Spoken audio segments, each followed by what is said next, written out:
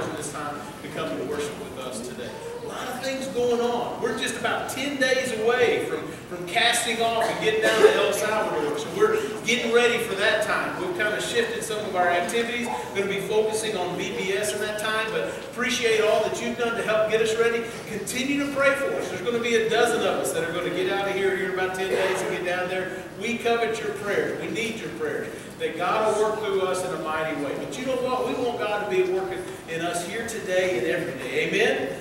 So let's pray that God be at work in us even here today, and we allow Him to do so. Right now, let's share the love of Christ with one another. Stand and greet one another. Glad you're here this morning. Jesus is sweetly alive within. There at the cross where He took me in. Glory to His name. Glory to His name. Glory to His name. There to my heart was the blood applied. Glory to His name. Come to this fountain so rich and sweet. Cast like my soul at the Savior's feet. March in today and be made complete. Glory to His name. Sing it out, church. Glory to His name. Glory to His name. There to my heart was the blood applied. Glory to His name. Amen. You may be seated. Amen. How are you guys doing? Everybody good? Awesome. How many of you guys have gone swimming this summer? Yeah? Did it help you cool off? Was it good? Awesome. Awesome, awesome. Okay. I got some testing here for you, so you guys help me out, okay? All right? Tell me, what color is this? Yellow. What about this?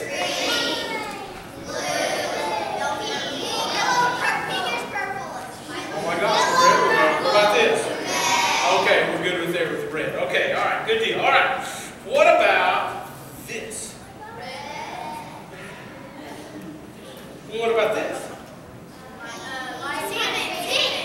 Salmon. All right. Well, what about this? Purple. Purple circle. There we go. What about that? Violet.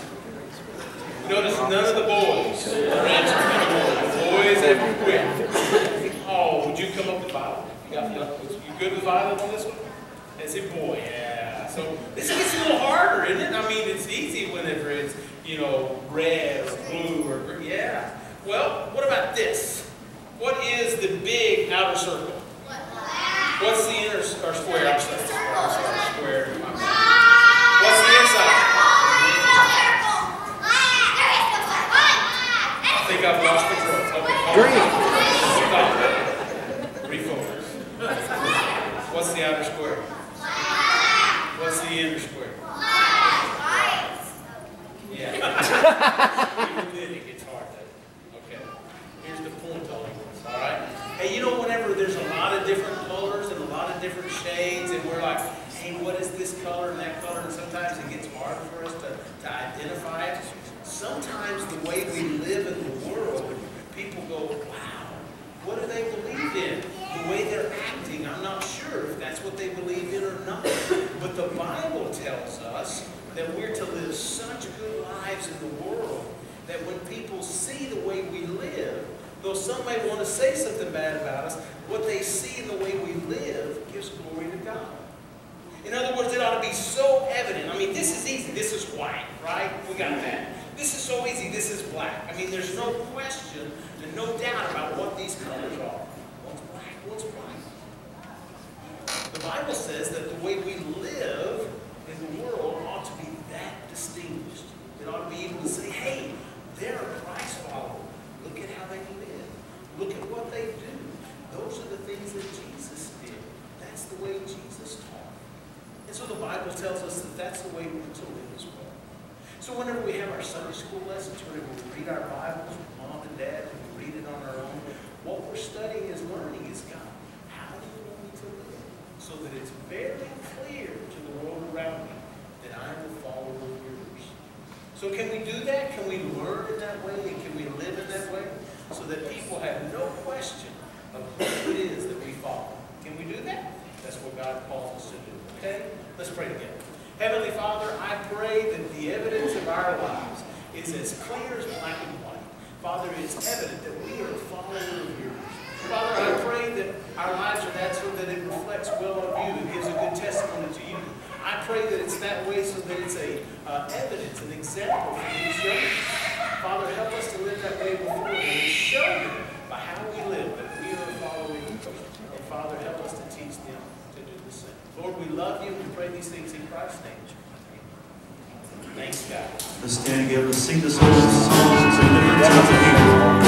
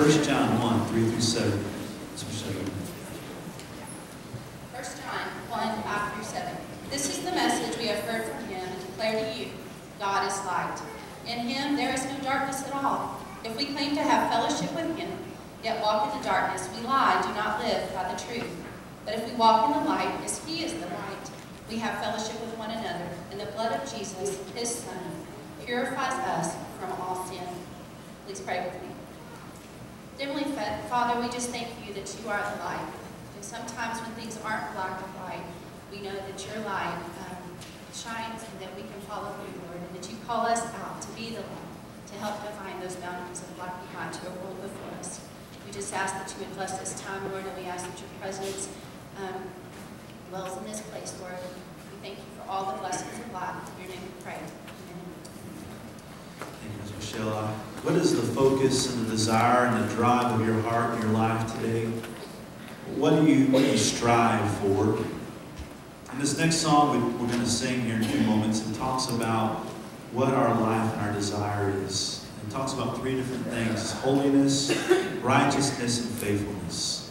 That should be the striving of every believer here in this place and all around the world. In our heart and life, we should strive for holiness, because God is holy and we want to be like Him. Our strive as a Christian and as a believer is to be faithful and to seek righteousness and to be righteous. That's what the song talks about. Let's stand together. Let's sing the song together. Take my life. Holiness. This is what I long for. Let's sing together this song.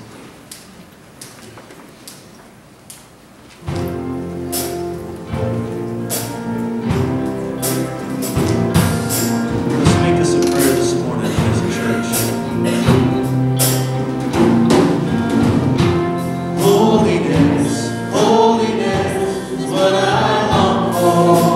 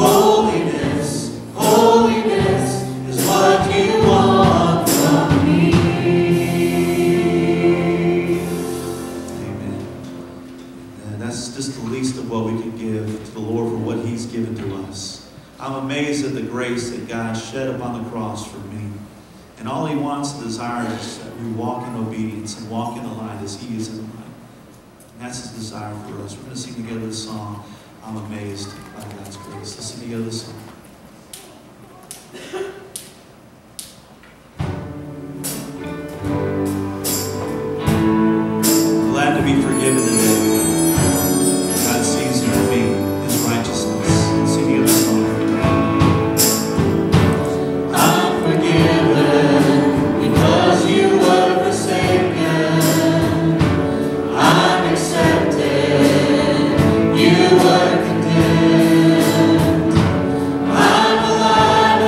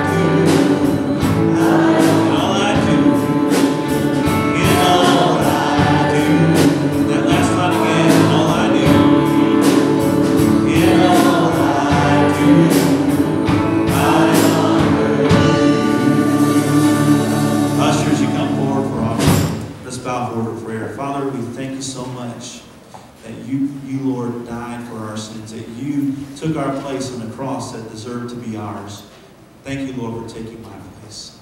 God, I just pray that each person knows the sacrifice and know what you did so that we can have eternal life. Lord, if there is someone that here today has never placed their personal faith and trust in you, God, I pray, Lord, that today will be the day of salvation. That today they give their life to you, Father. God, I pray for the one who's walked away. Lord, I pray for the one who needs to return to a right relationship with you. God, I pray that today, God, you'd speak to hearts, God. I pray, God, that you allow people to come to this altar who need to lay down some requests, need to lay down some things here in this place. God, I just pray whatever needs to be done, that you have your own way. God, I pray that you bless this offering. I pray that today you bless the gift and the giver today. Pray for our pastor as he comes in a few moments to break open the Word of God. I just pray that you strengthen him, and I pray you give him recall, Lord. I pray that you give him boldness as he shares, Lord, a difficult scripture. God, I just pray that you just allow him to have the freedom, Lord, to speak. God, I just pray, Lord, whatever the need is in this place, God, I pray that you have your way. Thank you, Lord Jesus, for the freedom we have in this country to come and to worship and to praise you. God, we pray for those churches, Lord, across the world and other countries, Lord, who do not have the freedom, who are meeting in secret.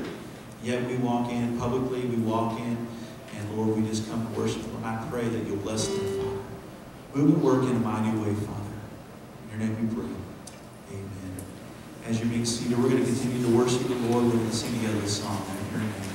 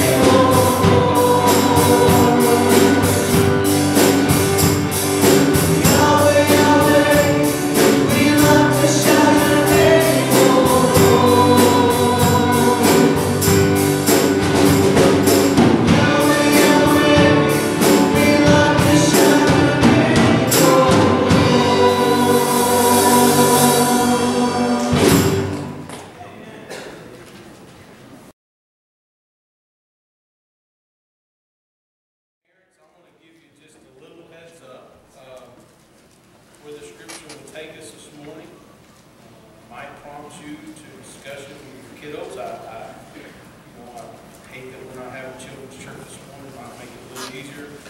I don't anticipate anything being too bad about it, but I do want to give you that warning. We're going to talk about some things that the leaders might be careful with. So let me just give you that this morning. Help me finish this term. We've all heard the term. Someone is as different as day and night, or as daylight and dark, right? And we understand, it's like we were talking about in the children's church, we understand that the differences are in the terms. The idea is that there's no question as to the distinguishment between the two. Maybe you're talking about two kiddos raised by the same parents. Well, those kids are as different as daylight and dark. Come from the same parents, but they're as different as night and day. Or maybe even talking about a person at different times in their life. Well, from what they used to be to what they are today, it's different as night and day. And the idea there is that something is just without question. The difference is so distinguished that it's really without question. Well, Scripture speaks in those terms. Michelle read a passage from 1 John chapter 1, verses 5 through 7 that speak in those regards. Turn with me to Ephesians chapter 5, where we're going to be today as we continue walking through Ephesians.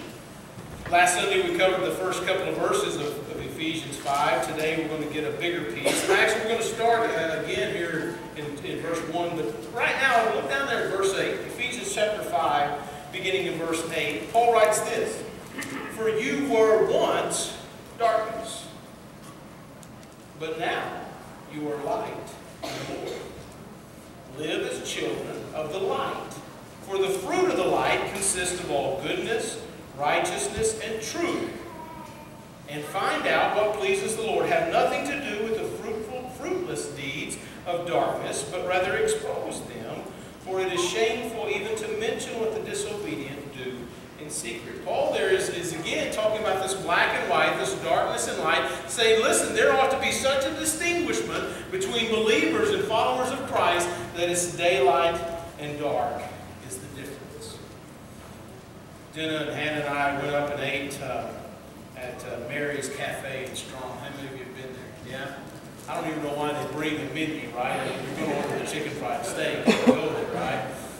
But if we had wanted to look at something else, there's been no possible way. We walk in and it's just like darkness. The only light is from one window and a few of the neon lights, right? There's no way to read anything. It's just shadows. Well, sometimes we try to live in the shadows rather than in the light, staying in the light. Scripture calls us to be living lights, to be children of the light, to walk in the light. For God is light, and in Him there is no darkness at all. And so as His followers, as His children, we're called to walk in the light. Interesting quote I read recently in all the troubles that the country of Greece has been going through, and yet all the history that has happened from that country. One of them made a statement that was in a story that I read. It said this, talking about this birthplace of Western civilization as Greece is. It said this: it said, "We gave light to the world, but we held on to the darkness." Man, what a statement. A sad statement. We gave light to the world, but what we held on to was the darkness. I want us to think about light and dark and some of those things as we talk this morning. As we begin, let's pray together. Gracious Heavenly Father, we thank you for your presence with us this morning. We thank you that you are mindful of us. We thank you, Father, for your love, mercy, and grace that you freely bestow upon us. Father, we pray that you captivate our minds and our ears, our attention, our hearts this morning as we yield them to you. Speak to us, Father. I pray that the words that come out of my mouth will not be my words, but your words. Let your truth be spoken today. And let it bring you glory. And let it edify us. We pray in Christ's name. Amen. Well, let's begin in verse 1 this morning. We'll cover again verses 1 and 2 as we go on down, and then pick up in verse 3. Because there's this verse 1 theme that is kind of the umbrella of all the chapter. And and that is where Paul says, therefore, as dearly loved children, be imitators of God. And that theme is going to continue to run through this chapter. He says, be imitators of God, therefore, as dearly loved children, and live a life of love, just as Christ loved us, and gave himself up for us, a fragrant offering and sacrifice to God. Then verse 3. But among you, in other words, he's going to start telling us how can we be imitators of God? How can we live out this life of love and the imitation of God? He says, verse 3, but among you, remember he's writing to the church, so to believers, but among you believers there must not even be a hint of sexual immorality or of any kind of impurity or of greed, because these are improper for God's holy people. Nor should there be any obscenity, foolish talk, coarse joking, which are out of place, but rather thanksgiving. Let's pause there for just a moment. When Paul says there must not even be a hint, the Greek word there, if we take and kind of break it down and expand it, he said basically there should be none of these things even named among you. There should be no hint of these things among you. We often sometimes just attach it to the first thing there of sexual immorality, but actually that even goes on to attach to impurity or greed or anything other improper that he continues to talk about. Paul says, there should not even be a hint of it among you. Now, why would he say that? I mean, Paul, we're an imperfect people. How can there not even be a hint of it? Now, remember what the overall theme of this chapter is. Be imitators of God. Is there a hint of any of these things in God? No. God is light. In him there is no darkness at all. So therefore, there's not even a hint of these things in God. And so he calls on us as imitators of God. Therefore, there not be a hint of any of these things in us. When I was in the CPA field, one of the rules that we went by in CPA audits was that there was not to even be an appearance of a lack of independence upon us as auditors. Not even the appearance of a lack of independence. It was somewhat Paul said here, not even a hint of it. In other words, if there was even an appearance of a lack of independence, even though there was not an independence that had been violated, even the appearance of it should cause us as CPAs to step away from the engagement. Because we want the trustworthiness of the audit to be such that no one questions the trustworthiness of it. Such is what Paul is saying here to believers. There should be such a trustworthiness of us as believers in the lives that we live that there's not even a hint of these things among us. Peter says it this way, 1 Peter 2:12. Live such good lives among the pagans that though they accuse you of wrongdoing, they may see your good deeds and give glory to God on the day that he visits us. Whenever I lived in Sweetwater, I had the opportunity to serve on the board of Hendrick Hospital. And there was a wonderful gentleman there that served with, and just a wonderful man. His name was Monroe Leverance. Now, Monroe had started, I think it was Abilene Copy or Abilene Business Machine or something like that. His family had known it for several years. They sold copiers and in the day typewriters and all kinds of supplies and everything else. Now, Hendrick employs some 2,500 people. Okay, some $1 billion in gross revenue. So a huge company there in the scene of Abilene. But Monroe had it in such as he was serving on the board that he wouldn't even bid on any of the office products or any of the coppers, nothing. He did no business with the hospital. And he and I were visiting one day. I said, Monroe, why don't you? I mean, you just make a bid. I mean, the committee, will choose the bid and they'll go with the best bid. He said, I want no one to ever question why I serve on this board. He said, I serve here because I believe in the work we do for the Lord and the serving that happens here. And I want that to never be questioned. I don't want the integrity of my name to ever be questioned and be serving for the Lord this way. He said, I'd rather walk away from the business, lose money, than to have that be questioned. That was a very powerful statement. Really what Monroe is doing is striving to live out these verses. That there not even be a hint of greed or immorality among you. He said, I don't want that to tarnish my testimony or my name. Such as it is what God calls us to live, the life he calls us to live. As believers, I want it to be so evident in the world around you that they know that you're a follower of Christ. Does that mean we have to be perfect? Absolutely not. But whenever we create those times of imperfection, how we handle them, how we come back from them, what we learn from them, how we forgive, how we seek forgiveness, even in those times, it brings glory to the name of Christ. Well, let's look again at some of the things that Paul tells us should not even be a hint of things around us. He says of sexual immorality, of any kind of impurity, or of greed, or obscenity, of foolish talk, or coarse joking. It sounds like a headline out of today's newspaper. Somehow along the way we have convinced ourselves in our world that everything is new. Somehow even in the church we have this understanding that our society today has a patent on depravity. That no one ever before our generation has gone before has had to deal with the things we've had to deal with. The Scripture reminds us there's nothing new under the sun, even of man's depravity, even of the sin that is among us. Well, let's look at some of these things Paul says should not even be a hint among us. One is of sexual immorality. Now in today's world, that's something that's very prevalent. TV, internet, magazines, books, whatever it is. We find that this is readily available among us. In our earlier lifetime, we wouldn't even think of seeing a married couple share the same bed on TV. They would be in separate twin beds as a married couple. Today, we see those improper relationships happen on just about every TV show that's on. So it is certainly something prevalent among us. How would Paul know anything about that in his day? I mean, they didn't even have electricity. What's going on in Paul's day? Well, Ephesus was the center of the goddess of pagan worship of fertility, Diana. And so they had a huge temple that people all around the world came there to Ephesus to participate in all kinds of immoral acts. There in the temple is part of the temple worship.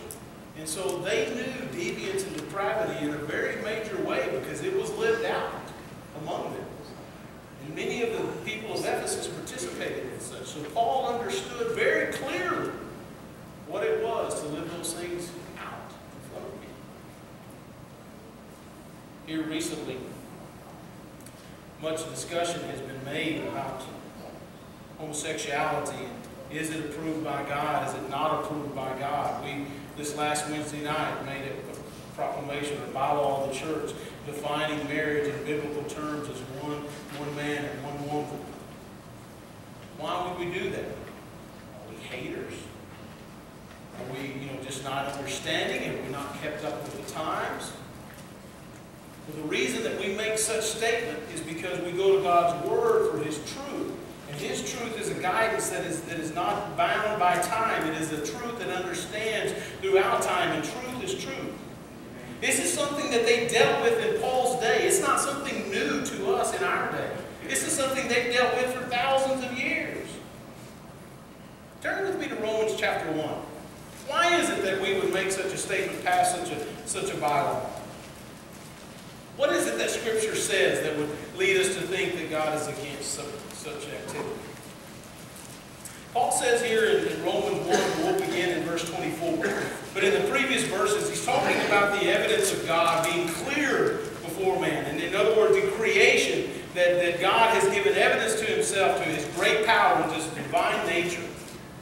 But he says that man has ignored this. And then he picks up in verse 24. It says this: Therefore God gave them over to their sinful desires, the sinful desires of their heart, and to sexual impurity, for the degrading of their bodies with one another. They exchanged the truth of God for a lie. The same thing we see happening today has been happening for thousands of years. They exchanged the truth of God for a lie. And they worshipped and served created things rather than the Creator, who is forever praised. Amen. Verse 26, because of this, God gave them over to their shameful lust. Even their women exchanged natural relations for unnatural ones. In the same way, men also abandoned natural relations with women and were inflamed with lust for one another. Men committed indecent acts with other men, received in themselves the due penalty of their perversion. That's strong language. It's not something that I'm terribly comfortable in reading, but and something I know you're not terribly comfortable in hearing. But the truth of it is this: these things were happening in biblical days. It's not new to us. Some have twisted the word and said, oh, you know, the relationships that Paul is addressing is that of an older male and a younger one, and so really what you have is someone taking advantage of another. No. This is they lusted after one another. That's a mutual relationship. They exchanged the truth of God for a lie, and they gave in to their humanity and the lust of that, instead of taking the truth of God and applying to their hearts. This was happening then. This happens now. Why do we take the stand we take against it? Not because we're hateful people, because we just want to stand on the truth that God has given us. Amen. It's not wrong because I say it's wrong. That $5 will go get you a cup of coffee, maybe at Starbucks, right? My opinion is not one that matters. It's God's opinion. That's what we stand on. And so that's the stand that we take. Hey, but lest we think that it's just a single sin that, you know, God warned us against, Paul continues on there in chapter 5, because there are many other things that he warns us against. He talks of other kinds of impurity, of greed. He talks about foolish talk, coarse joking, obscenity. What's the source of greed? The source of greed is covetousness. Me coveting what you have. As we were growing up, my dad was always fond of saying, as he'd see somebody with a new tractor, a new implement, a new piece of equipment, he'd go, man, I wish I had that tractor and they had a feather. Why? He said, that way we'd both be tickled, right? Yeah, he was joking. But you know, the truth is that kind of coveting happens in our heart, and all of a sudden it spills out on us, and that coveting then turns into greed, and it starts having us make decisions that go against God's word. Hey, and unless we think that greed is only a danger or temptation of the rich, be careful. Greed can happen no matter our social status. Greed can happen if we have nothing as we covet what our neighbor has, or greed can happen when we have everything and we're just holding on to that for security rather than putting our security in the eternal God Almighty. Greed happens regardless of social status. You know, some of the trouble with the lottery is that it's greed on both sides. It's greed on our lawmakers as they put something out there that takes advantage of those who have the least and causes them to put money where they don't need to be tempted to put money. It causes greed on the other end as people put their hopes and dreams in winning the lottery, and then that'll solve all their problems. And so it's actually just something that has greed on both ends. Greed is not something of social status, it's something of the heart. Paul talks about the impurity, this uncleanliness, this something that puts our eyes on the things of the world, the creation, rather than the Creator. You know, that's the source really of all sin, is when we get our eyes off of the Creator and we put it on the creation and we start doing things with the creation that God did not intend for us to do. When we start lusting or seeking after the creation rather than the Creator. And it puts us in this form of idolatry. We had a quote in last Sunday's bulletin by St. Augustine. It says, right is right even if no one is doing it, and wrong is wrong even if everyone is doing it. And who's the determiner of right and wrong? It's not you, right? It's not society. It's not popular opinion or majority. It's God Almighty. Amen? Amen. And it's only on His truth that we can truly stand. See, one of the things I want us to understand here, what Paul is teaching us, is God is not anti-sex. On the contrary, He blesses it within the boundaries that He has established as Creator. That He has rightfully established as Creator. Who is He to tell us what to do with our bodies? He's the Creator, God Almighty. He has every right to tell us what to do. Don't want to listen? Understand there are consequences in that. It doesn't make what you decide to do right. He's Creator. He gets to decide those things. But within the boundaries that He has given us, it is good and right. And these boundaries aren't burdensome. They're good because they are healthy and right as He has determined them for us. But I will tell you that that's hard to live that life out in the world.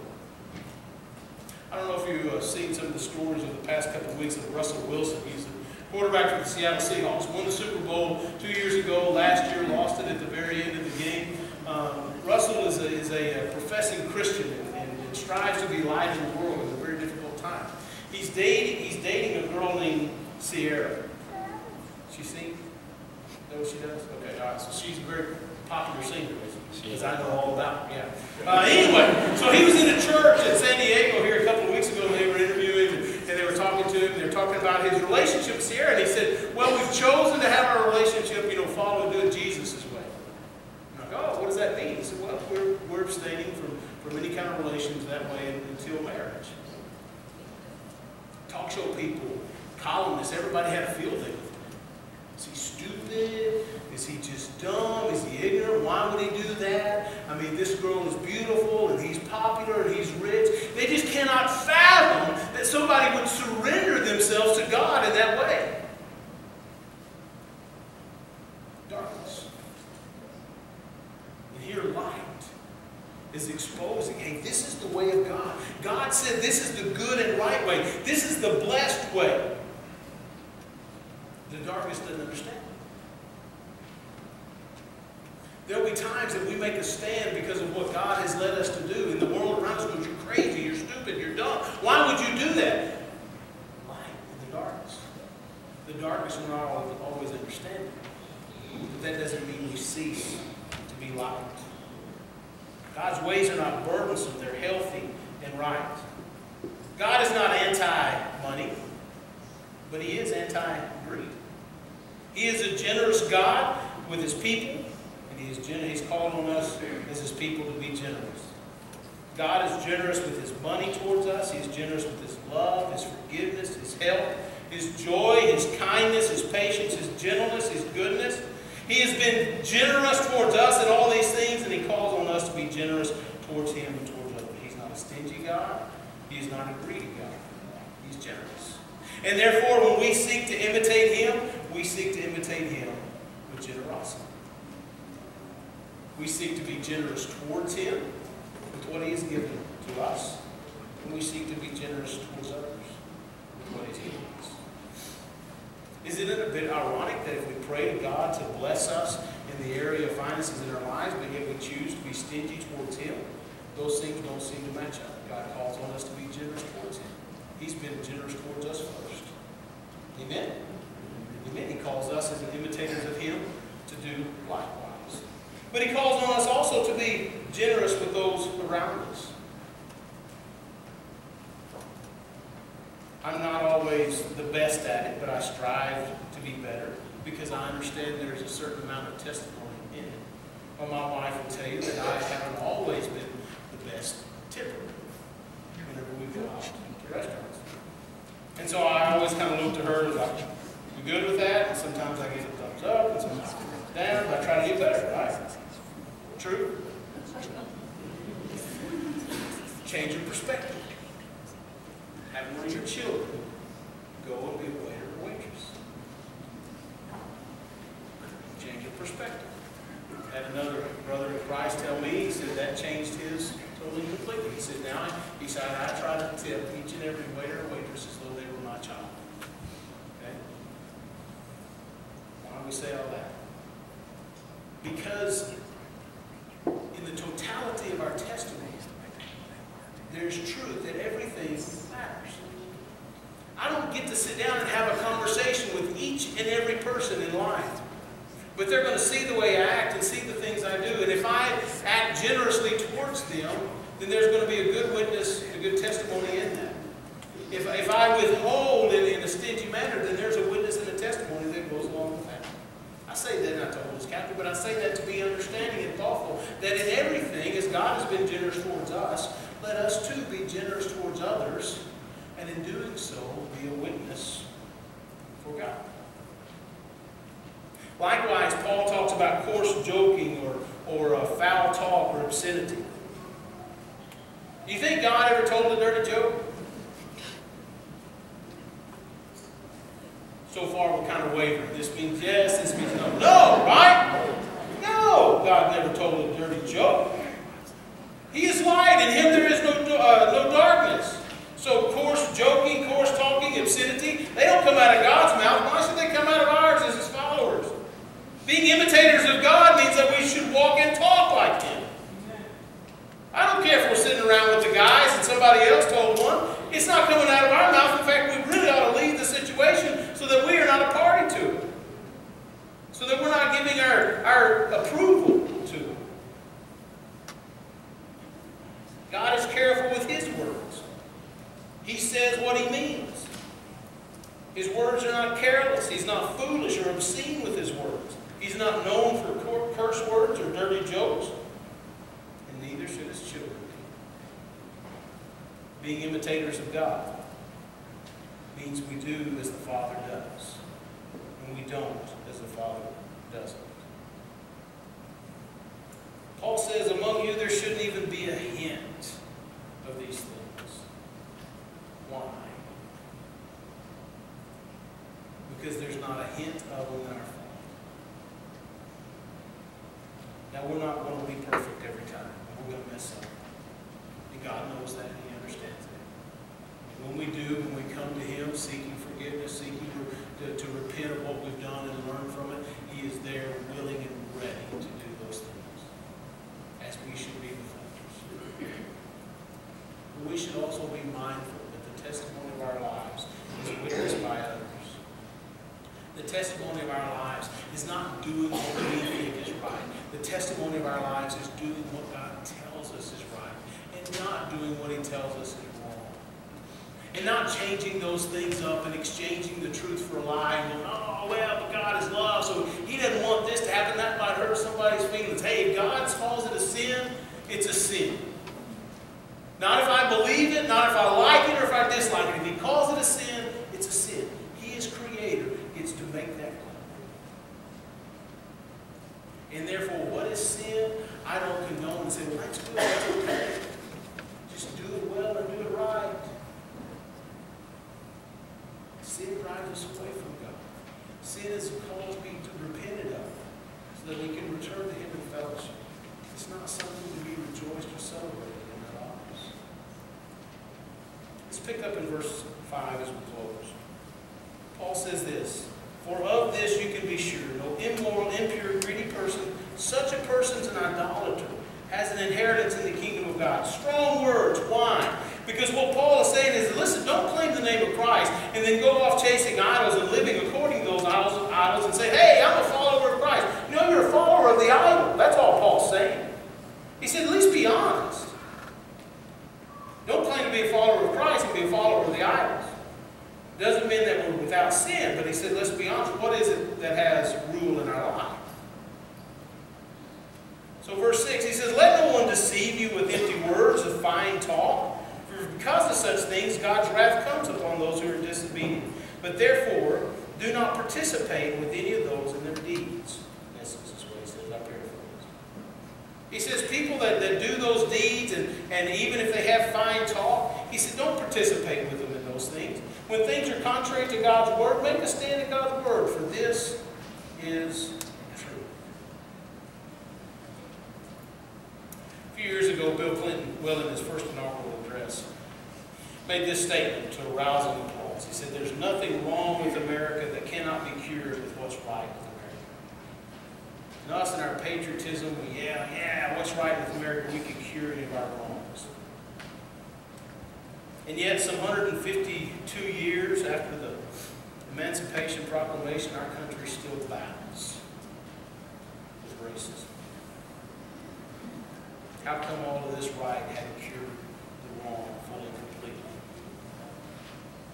After 51 years and some $22 trillion of government spending in the war on poverty, 45 million Americans still live in poverty.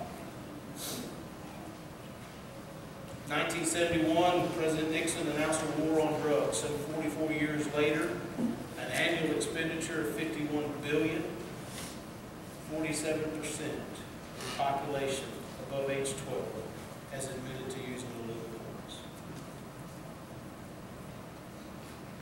And we're not going to cure what's wrong with our nation or what's wrong with our world by our strength about what we think is right. There's only one way these things get better, and that's by yielding ourselves to the Creator, God Almighty, to the presence of Jesus Christ in our lives, and following His truth and His ways. Amen? Amen. Anything else will not work. You know, it's difficult times we live in. I don't know that they're any more difficult than any other time in history. But they say difficult for us. But no matter the time of history, the assignment for followers of Christ is always the same. Be light.